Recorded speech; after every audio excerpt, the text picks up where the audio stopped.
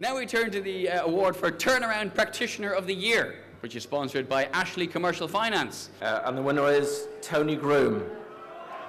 Congratulations. How are you feeling? Did you expect to win? Very exciting.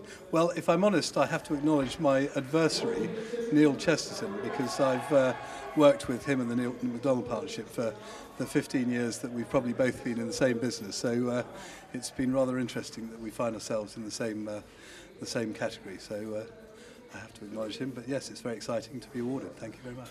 Excellent. And tell me, this is the second year that we're running the Insolvency and Rescue Awards. Why do you think it's important to highlight best practice in this industry?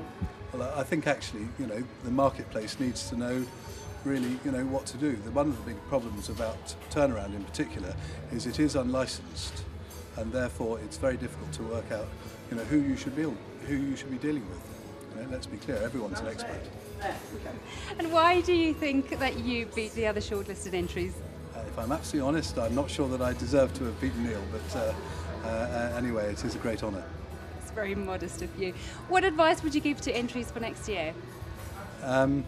Gosh, that's a tall order. I would imagine that actually, you've obviously got to put your best foot forward in terms of presenting yourself, but probably being honest with yourself as to whether or not you can sort of compare with your peers. And will you be entering next year again?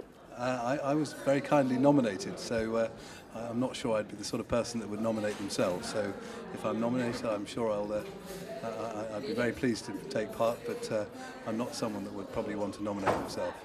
Excellent. Well, thank you, and congratulations once again. Thank you very much. Thank indeed. you.